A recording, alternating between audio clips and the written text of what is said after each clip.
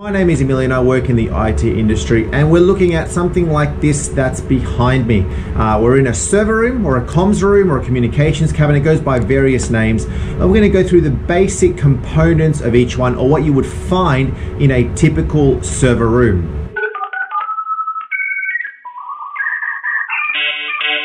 Here we got a standard comms cabinet or a server cabinet or a rack, goes by many names, that you'll find inside of a server room or in a data center. Different sorts of doors, different designs. Some are going to be glass, some are fully covered, some you cannot see inside, others you can, others got ventilation, others don't. So they really come built to how you need them and customizable to really how you need them. In a lot of places, the doors themselves can be removed, so you can literally just unscrew this and you can remove the entire door, because sometimes it may not be possible to get access to certain things. They're going to be locked. This particular cabinet is just accessible via a standard key. Other cabinets could have fingerprints. You could have a swipe that you swipe on the front to let you have access into that particular cabinet. As I said, this one is particular key because this is inside of my own building, my own comms room, so I don't need to control my security that much once you're already inside the server room. If this was going to be in a data center where it's potentially accessible by a lot of people, by a lot of companies, I would look at investing in better sort of security for your actual server cabinets themselves. Inside of the cabinet, you've got rails on the left and on the right, where you can then go and mount equipment, separated by these little grooves where I can slot my servers, my switches, my routers, whatever into. They're generally grouped into what's called a rack unit. Generally it's going to be 3, which makes up one RU or one rack unit, and a device that is going to be purchased will be either a 1RU, a 2RU, a 3RU, wherever it may be. And then you put this accordingly to the left and to the right, and you slide that particular device in. You screw it in, or you can get a little clip, a nut and bolt sort of setup, or some devices to just clip into place inside of these particular holes on the rails themselves. In a lot of cabinets, the rails themselves are adjustable. Move them forward and back, really depending on the depth that you require for your particular cabinet. Servers are longer, for example, than a switch, so you may want to be able to move these back and forward to really adjust to that particular device that you're going to be racking. Depending again on the cabinet itself, this particular cabinet doesn't have any fans up the very top. It's just got some ventilation and to allow for my airflow to go up. There are other cabinets where you're going to have different exhaust fans. You may have fans on the top, fans on the left, fans on the right.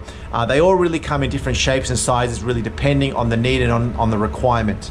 So here we got all of our cables that are running in from our building into this particular server cabinet.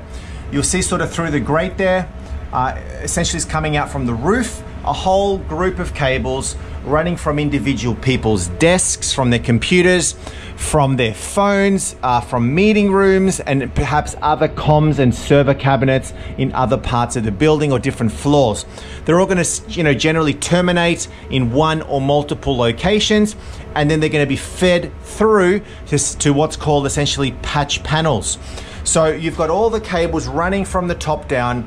They're all nicely cabled through here into these things called patch panels, and they're spliced. Essentially the cables are opened up and they're put into these patch panels right here. So the other thing that's very important is, as you can see, everything is nicely cable tied together, and that is generally a very, very good practice. You don't want to be messing, imagine a whole bunch of cables just coming down here in a crazy fashion. So having everything nicely organized, patch panels is good.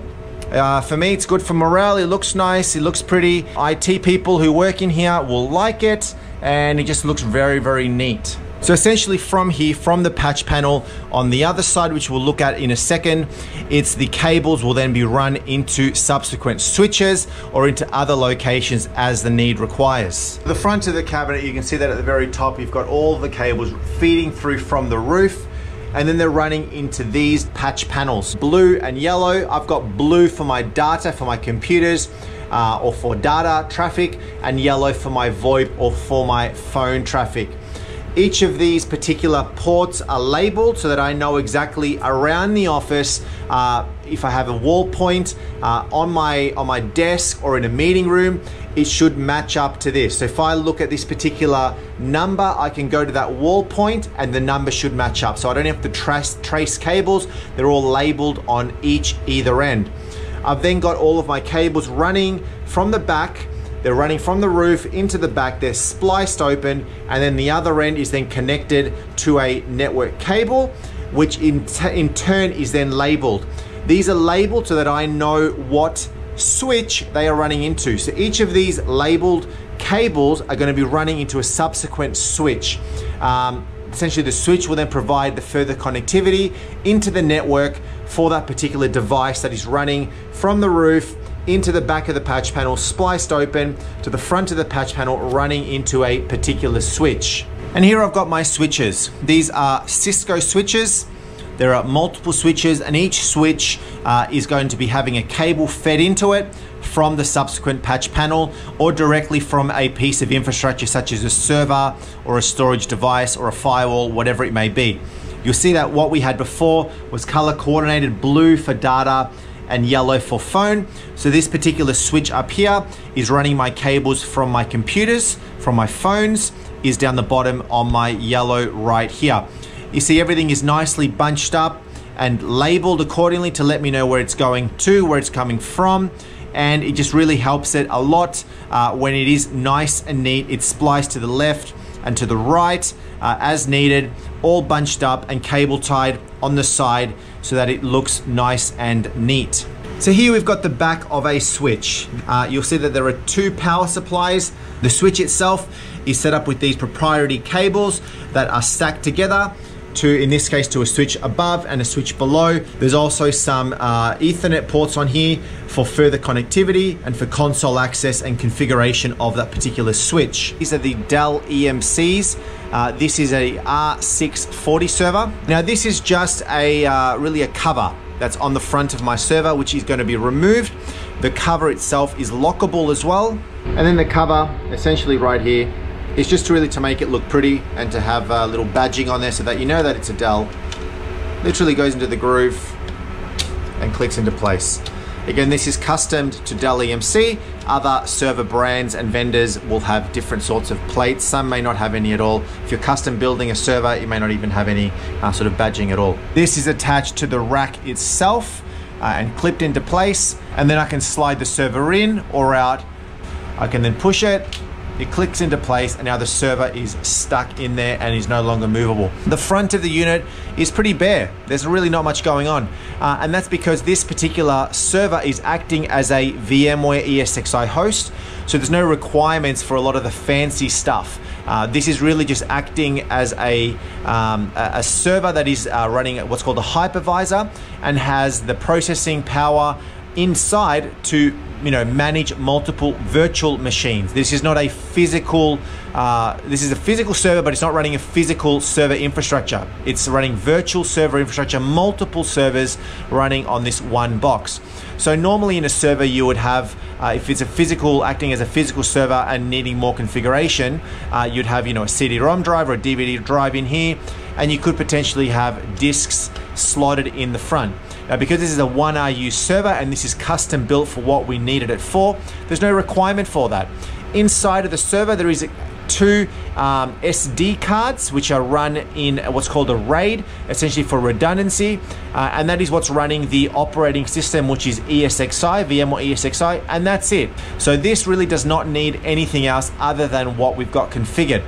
It's acting as one particular service. It is providing a service to the network. It's not really hosting anything else other than that. On this server, you'll see that we've got a couple of power supplies. So we've got the top server right here with two different power supplies. The reason that we have two is for redundancy and for failover, because we obviously don't want one power supply to die or this cable to be unplugged or the other end of this cable to have a problem where then your whole server goes down, because then you've got an outage. So you always get the server with two. It's very common that every server, most servers nowadays, will come with two power supplies built in for redundancy. And obviously as part of best practice, you want to run one power out of this to one particular rail of power, and then this one into a different rail of power. You don't want them both running into the same power board, your same PDU distribution unit, or your same UPS, and then you lose that one unit. You actually will lose both. So it's always good practice to have one into one into the other, so that you have redundancy and failover from both levels. We then move on to our cables. So these are our Ethernet cables. These are doing various functions, and you'll see that we've got a number of cables up here, a cable here, and we've also got a cable here on the left, which is my yellow cable. This cable on the left is a management cable. This is a Dell server, so this is called a iDRAC.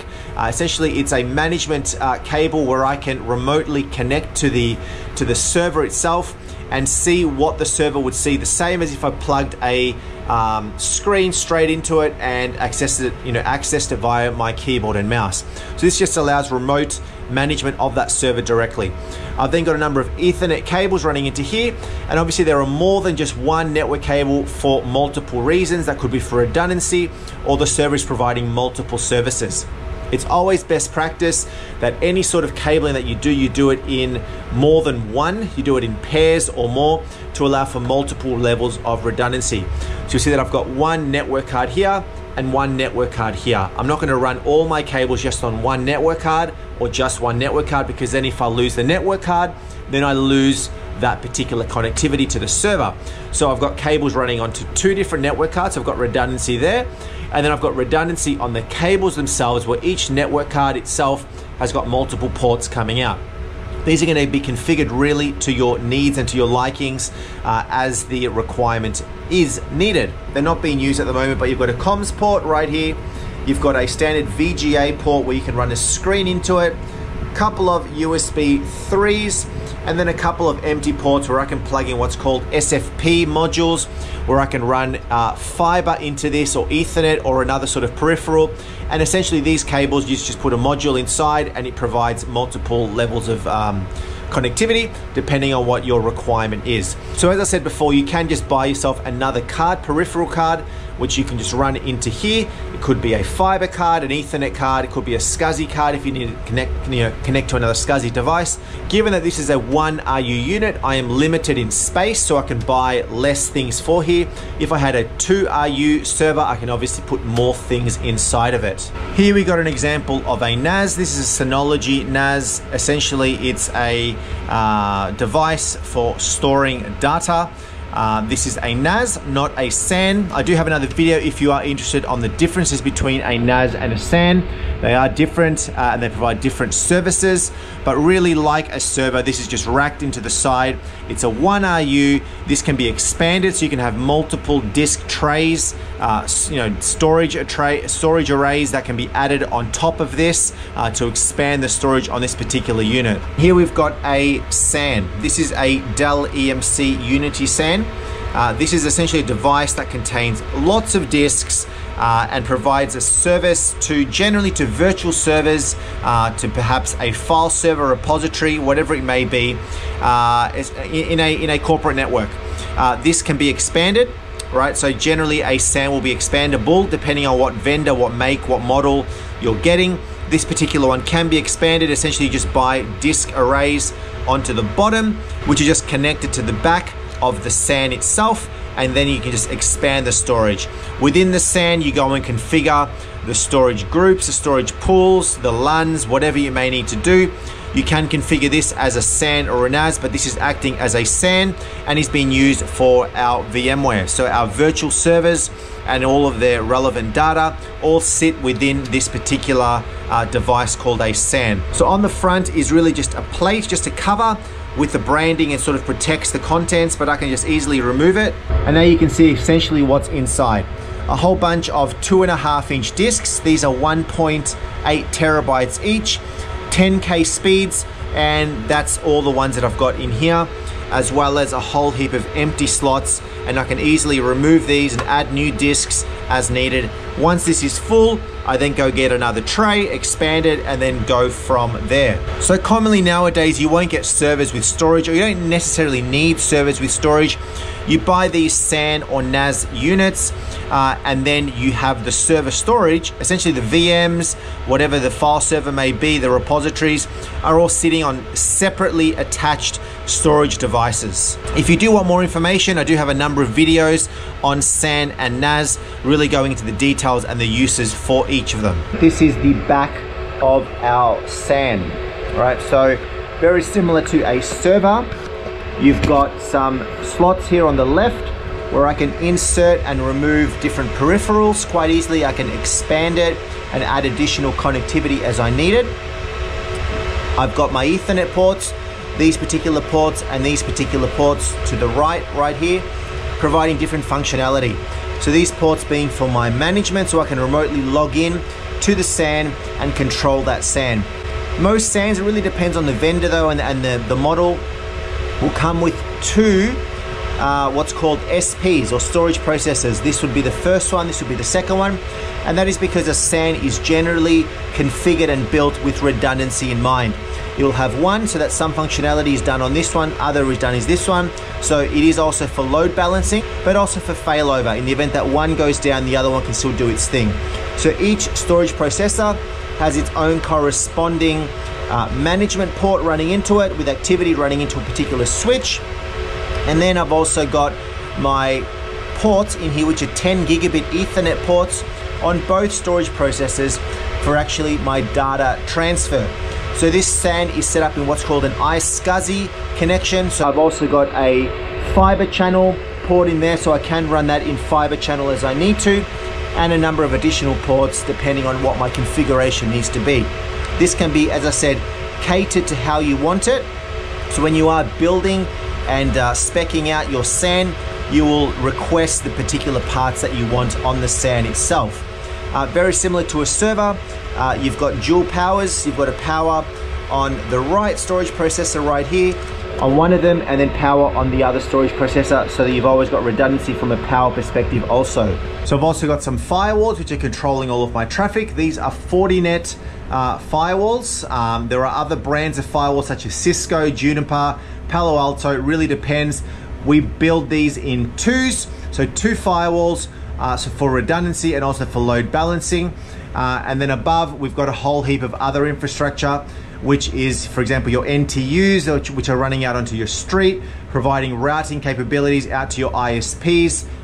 You've got relevant patch panels. These are for fiber patch panels going into relevant ports. So the above would really be more for your network traffic coming in and out of your building, your pipes out to your VPN traffics, to your other sites, etc. This is a rack-mounted UPS. This is something that you would be using in a server room. And it's rack-mounted because it is attached here to some rails and is inside of a rack server cabinet. Now really the whole point of a UPS is to hold power to devices, so that in the event of a power outage, you don't lose those devices, whether it be servers, etc. In the scenario here, this is powering up servers and switches and firewalls, those sort of things. And it's a longer rack-based unit. UPSs do come in various shapes and sizes and capacities. Some can be just stood up. Normally they can be used at home, they can be used in businesses. The bigger UPS is generally going to be this sort of longer sort of setup and design, mainly to make the most of the available space that I have in a rack. All right, but this is really just a rack base. It's powered up. On the front, there's a few things there. The whole point of the UPS is really just to keep the power on to your devices, essentially your servers, your switches, your routers, and provide a backup source in case the mains power goes out. Your UPS takes over, and then all your devices will stay online. It's obviously showing you the hertz that are being used, the output, the battery power, etc., etc. The mains power running into here, providing power into your UPS. And then you've got the output right here, which is running into the PDU, and then in turn the PDU has all of the devices running into it. Here we got a rack PDU. This is a APC rack PDU. You'll see that I've got these nicely color coordinated. So you've got all your switches, your firewalls, your servers, etc. running one into the red, one into the blue, left and right power for redundancy. And then of course that PDU being powered, providing the power through the UPS, which is then in turn connected to the mains power. So in the event that the mains power goes out, this will stay powered on because then it will take on the battery from the UPS itself. But that is really it in a nutshell. As you can see, there is a lot to talk through. There's a lot of other things that we can focus on as well. Either way, I would love it if you subscribe to my channel, Digital Byte Computing, and also click on that notification little bell so that you can keep up to date with my release of videos. And also like this video if you did find it helpful, comment below, and hope you found it helpful, as I said, and we'll see you next time.